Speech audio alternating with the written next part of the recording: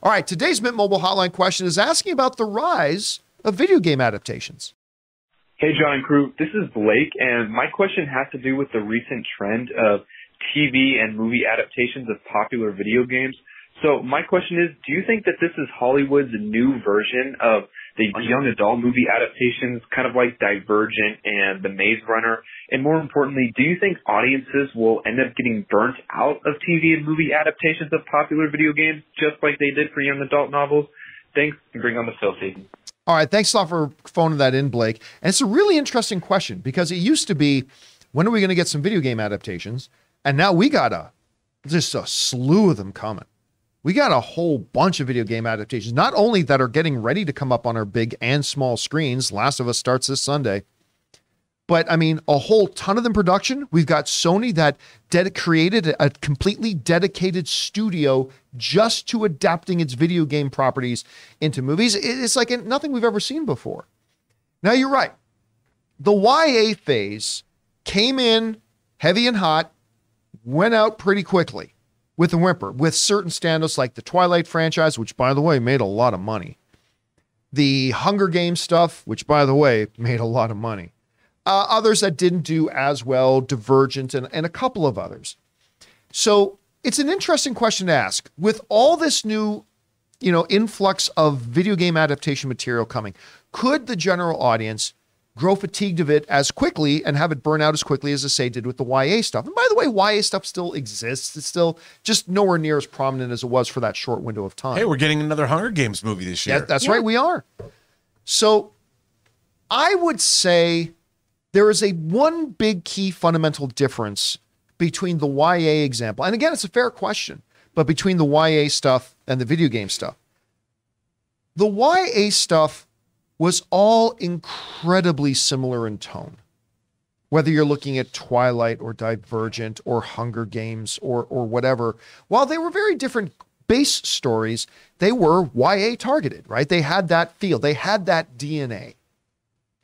And so an audience could go to it, watch them, and very easily feel like, I feel like we've seen this before, or I feel like we've done this before. Not to say that some of them weren't great. A couple of the Hunger Games movies were fantastic. I really like the first Divergent, all that kind of stuff. But you could be forgiven for saying it all has a very common DNA amongst itself. Whereas video game adaptation is far more broad. For example, we are getting ready for two big properties to hit our screens: Last of Us and Mario Brothers. These ain't nothing alike. Like there is absolutely nothing you can draw some connective tissue on a DNA level. They both came from a video game format. All right. But this is completely different things. And I think that is the one thing. Now, I'm not saying that video game adaptations are going to become the next comic book movies. I'm not necessarily saying that. But I don't think it will suffer that kind of recoil that the YA adaptations did because they are so vastly different from each other. We were just talking about Borderlands the other day. I mean, that movie is going to be incredibly different from a lot of the other stuff we have coming. Anyway, Chris, you hear this. I mean, we saw YA come in strong, fell out of being a hot property for a while, even though the movies still exist around here.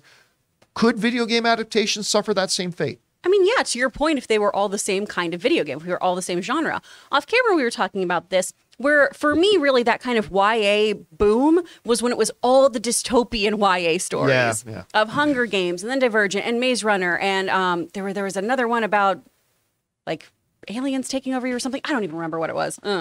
But that shows how good it was. But I think these are all so varied in their tone. All that they share is a medium.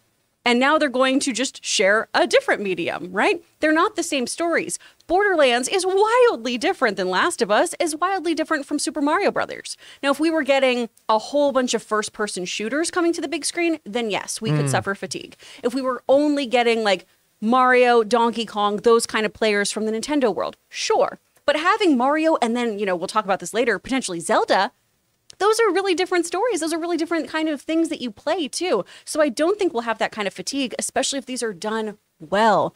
That's the thing. The YA boom, a lot of them were just shitty. I mean, they just weren't good movies. They were trying to play with a blueprint that didn't always work. If they have good stories, strong characters, great storytelling, then we'll all tune in. Rob, I mean, we see fads come and go in Hollywood all the time. How are the video game ones positioned right now? Well, I think it's very different from YA because the YA novels had teen protagonists. And they all kind of were, like you said, variations on the dystopian theme, a little romance involved, some authoritarian government. There's somebody that had usually to be a love triangle. Yes, Most usually a love triangle as well. Yeah. Something whereas video games are not constrained by the genre or type of movie they are. I mean, John, I watched a behind-the-scenes trailer for Gran Turismo, which is a racing game. Yeah. And it looks like they applied what they did with Top Gun Maverick to racing in terms of camera rigs and the way we're going to see races shot. And it was this trailer it focused on the behind the scenes, like how they were shooting the races, which looked really cool. Gran Turismo also couldn't be as different. Well, I guess Mario Kart, but Gran Turismo is different from Mario Brothers, which is different from The Last of Us. I think it's different. I mean, what people are looking for, whether it's books, whether it's video games, whether it's reboots of TV shows, people are looking for great IP to adapt into hopefully great stories that become great movies. And I think video games have a far more diverse pool to draw from in terms of, I mean, you could do a Western in Red Dead Redemption if you wanted to. You know, you could do your Warcraft or which they've done, but you can do all kinds of different stories. The real question is, like, how do you screw up Assassin's Creed? Oh wait. Yeah. That was awful. Yeah, that was one of the worst ever. Yeah, and it's like, just because it's got a video game that people love doesn't mean it's going to make a great movie. And I hope, look, I want all movies to be good, but what I do think what video games have that YA fiction doesn't is a diversity of stories to draw from. You know, look, not to play, I don't want to beat a dead horse. I don't want to play with formula or anything, but man, you know what would have been great in Assassin's Creed? I always go back to this. Oh my God, that movie had so much potential. Like, everything that happened, for the sake of terminology, we'll just call it the present and the past. Right. Everything that happened in the past in that movie was pretty great.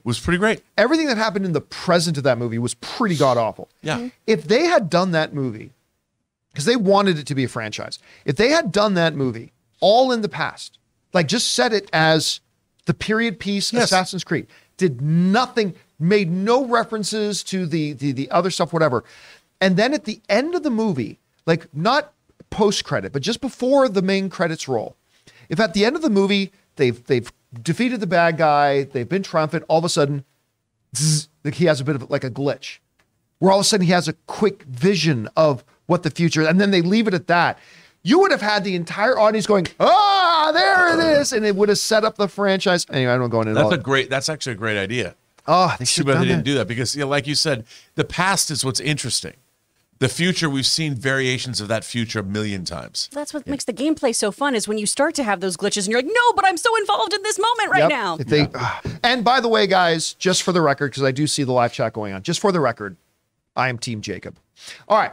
Question is for you guys. What do you think about this? Do you think that the video game adaptations could suffer the same fate as YA? Do you see them like we do as being different enough to kind of have its own separate challenges? Whatever you guys think, jump down into the comment section below and let us know your thoughts.